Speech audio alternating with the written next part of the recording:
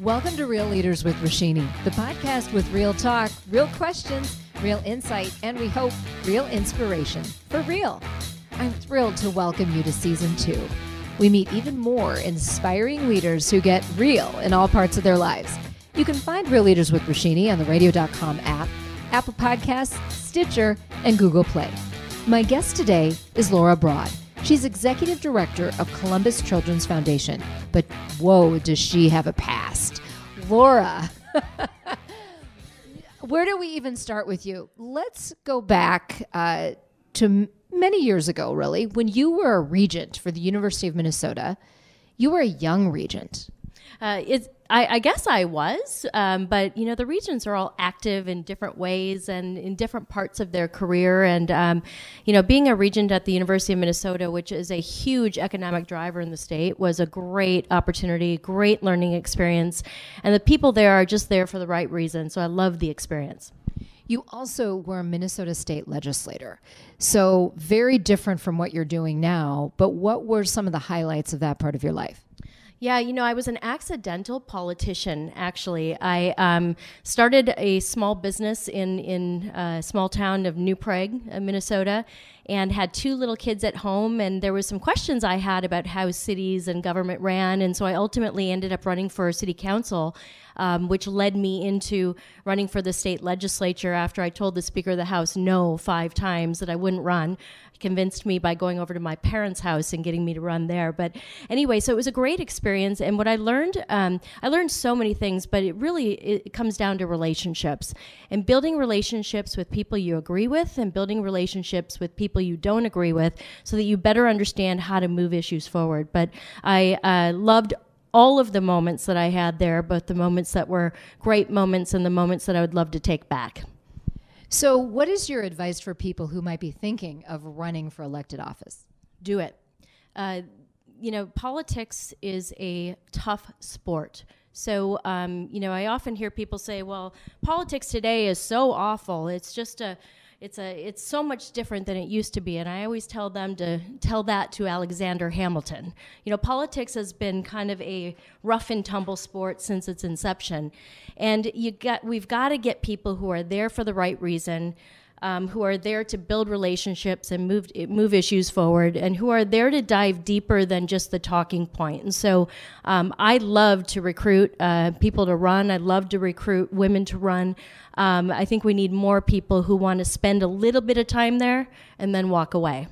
Yeah, these lifetime politicians. I'm a big believer in term limits. I wish we would have term limits in the United States Congress. My guess is you're a believer in those too. Well, I term limited myself. And so I think that, while there's structural things that you can do like term limits, I do think that it's also incumbent upon politicians to have lives outside of the legislature, especially in Minnesota, which has a citizens legislature.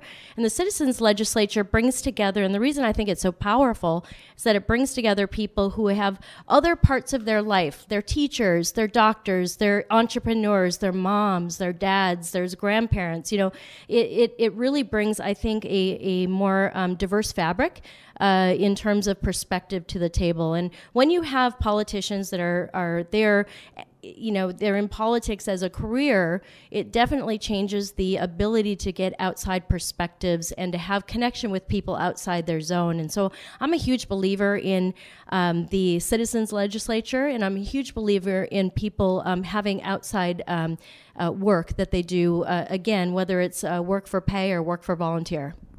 And then even before you got into what you're doing currently, you became an executive in the tech industry. Tell us about that. Yeah, I've made some pivoting choices in my life, but being in the startup space in a very startup-rich environment in Minnesota has been a phenomenal experience.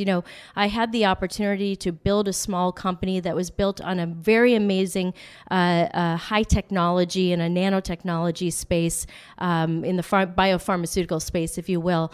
But to really take a technology that is hard to understand and deliver the conversation around that technology to people who really want to know what it can do, right? How can that technology, which I don't actually understand, just from the outside perspective, how can that actually help lives? How can that save people? What can I do to get involved in making that come to fruition? So the challenges associated with startups are real.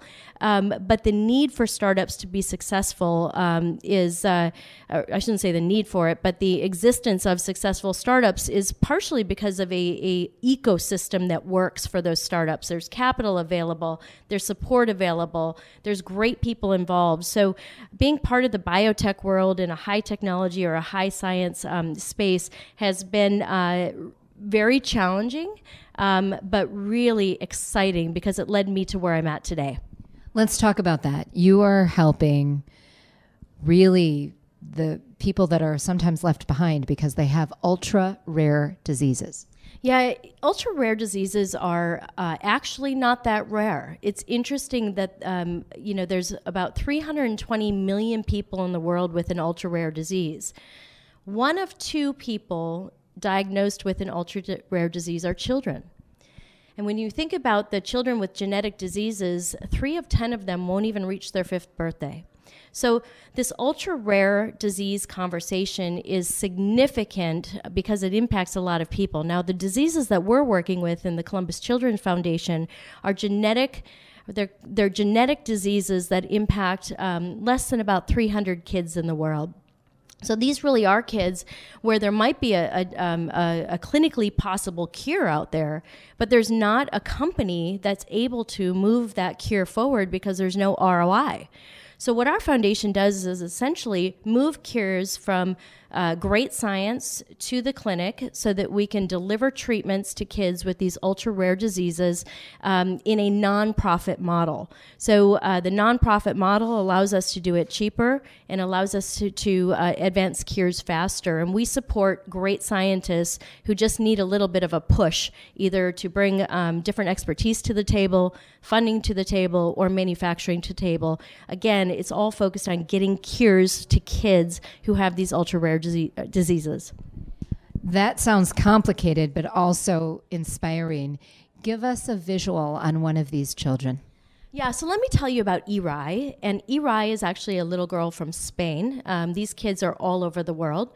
But Irai was born with a genetic malfunction, if you will, or a genetic misfire. A missing gene is kind of, there's faulty genes, missing genes, kind of malfunctioning genes are kind of the things, that create genetic diseases. So the Irai was born with something called, I'll just say it's called AADC deficiency, otherwise known as juvenile Parkinson's or infantile Parkinson's, which, by the way, most people don't know exists. So we hear a lot about Parkinson's, but we don't hear about kids that are born with something similar to juvenile or similar to Parkinson's. So she, essentially didn't have mobility in her arms, her legs. She doesn't walk. She doesn't talk. She has over 200 to 300 seizures a day, and really has a very limited prognosis with these genetic diseases. We were able to support a program that provided a gene therapy treatment, a fix, if you will, to her genes. And about 10 months post-surgery, Irai is going to preschool. So what our programs are intended to do is take, kids with diseases that are life-threatening. These are not programs that make somebody's life a little bit better. These are kids who will die but for a treatment. And kind of infuse life back into them and their hope for their families. And watching little Irai get her hair done and go to school it's pretty amazing. I got to tell you, it is absolutely humanity at its best. Love it. Well, that is intense work. So you've got to unwind. You've got to let loose. What are some of your favorite ways to let loose? I love traveling. I love reading, and I'm a bit of a Netflix binge watcher. But ultimately, I love to be out and about. I take my dog on walks. Anytime I can get on a plane and land on a beach somewhere, I'm all in. I am all in. I also enjoy dinners and a nice bottle of wine with my family. We've got a blended crew of 6 kids that range from 24 to 12. So we've got a lot of moving parts. You do. You also have a fabulous husband. What are some of the ways that you keep it real and keep it romantic? Yeah, so what we do is he travels a lot too, and so we try to remember where we both are in the country sometimes. Sometimes I can't remember if he's on the East Coast time zone or the West Coast time zone, but we never go to bed without talking to each other. The first thing we do when we wake up in the morning, and this is the moments when we're apart, is text or talk to each other. Little notes or little calls during the day when we know we're both very, very busy, just to remind the other one that we're thinking about them. And then ultimately, when we're home, we like to go to dinner so that we can tune everybody out and just talk to each other, or go out with friends. We enjoy that too. I know you mentioned the wine, so I know that you do like cocktails and wine. If Laura Brod Hameed was a spirit or a wine or a cocktail, what would she be? Well, I'm glad you asked me that, because I think I've heard this asked before, and I think I was going to say water because it's pure and clean and straightforward. But anyway, so I think I'd be a glass of red wine. There's different layers to it. When you sit down and drink a glass of wet red wine, it calms you. It's peaceful. It's meant to be an enjoyable experience. And I love being calm and peaceful, but I also love packing a punch, which some red wine does. It truly does. All right. Well, Laura, thank you so much. You're just a pleasure to talk with. Until next time, keep it real.